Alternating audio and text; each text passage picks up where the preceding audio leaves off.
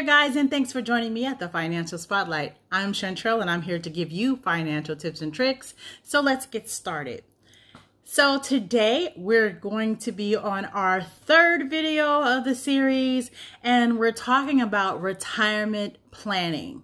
So like I said in the past couple of videos, you need to start planning for retirement at least 10 years before you plan to retire. So once you decide, okay, this is when I'm going to retire and where I want to retire, and then you look at your investments and your savings and you see how much money you have to retire, the next thing that you need to do is to review everything that you need to do or have in retirement. So you need to look at due dates for all of the things that you should be signing up for when you reach certain ages and when you're ready to retire.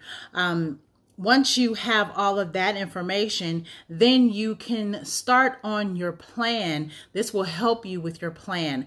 By getting my retirement planning checklist that I linked down in the description box, this will help you move forward in your plan for retirement. And like I said before, you need to start at least 10 years before you decide to plan to retire.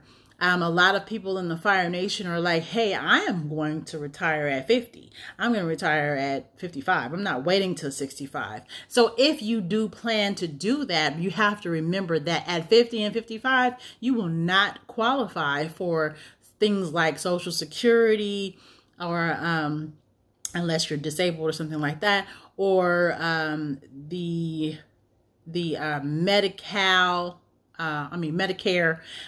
or things of that nature. So you have to keep in mind, okay, if I'm retiring at 50, I'm going to have to make sure I have medical in place. I'm going to have to make sure I have dental in place. I'm going to make sure I have to have all of these things in place during my retirement. So those are the things that you need to be looking at when you're putting together your retirement. And again, I give you all of that information more in depth in my retirement planning checklist that you can go ahead and download today.